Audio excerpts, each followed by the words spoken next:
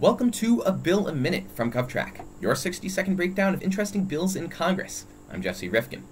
While the House of Representatives will remain constant at 435 members, unless Congress ever votes to change its own numbers, the shapes of the individual congressional districts are changed once a decade in response to shifting populations both between states and within states.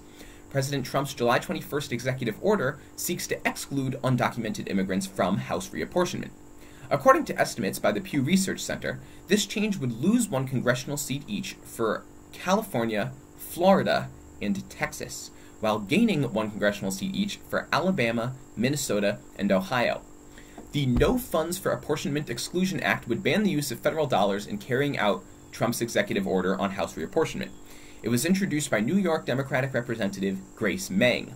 Supporters argue that the executive order would deprive millions of undocumented immigrants of representation, despite in many cases living in the U.S. for years or even decades, paying taxes, and educating their children in the public schools. Opponents counter that including undocumented immigrants in apportionment would create an incentive for more illegal immigration.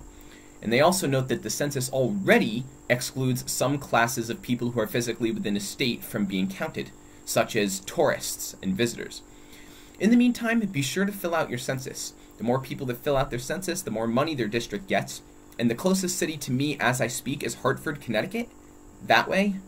Or maybe that way? I'm not really sure. Anyway, current estimates are that only 44% of the Hartford population has filled out their census, so be sure to fill out yours.